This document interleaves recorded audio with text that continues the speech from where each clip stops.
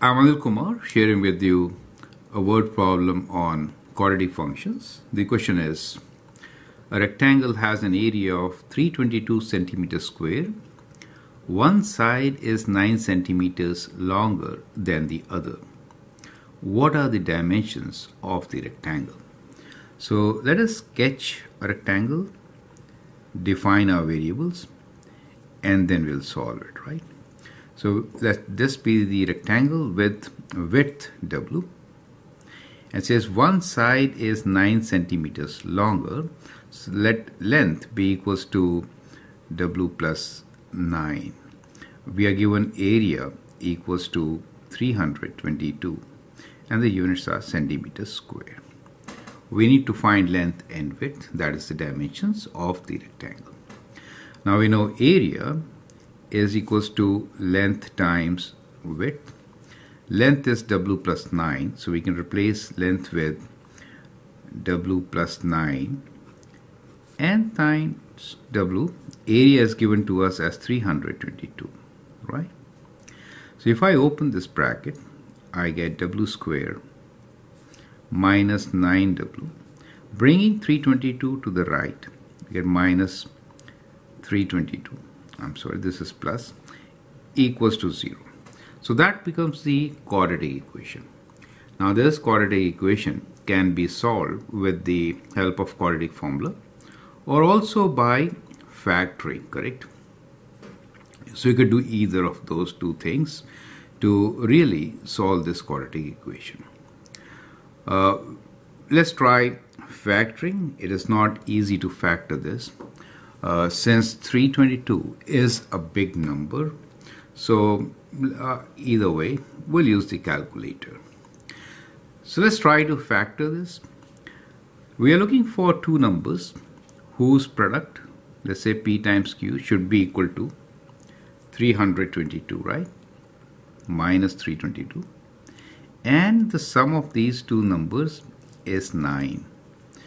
To find such numbers, what we can do is we can look into factors of 322. So let's look into factors of 322. So I could divide this by 2. 2 is definitely a factor. 2 times 1, 12 is 6, and then we get 161. Now 161, what are factors of 161? So let's try dividing 161 by 7. Which is 23. So we know the factors for 161 is 7 and 23, right? So these are very typical numbers, so I kind of remember them. I hope you will also remember after this example. Now we need sum as 9, and since the product is negative, one of them should be positive, the other one negative.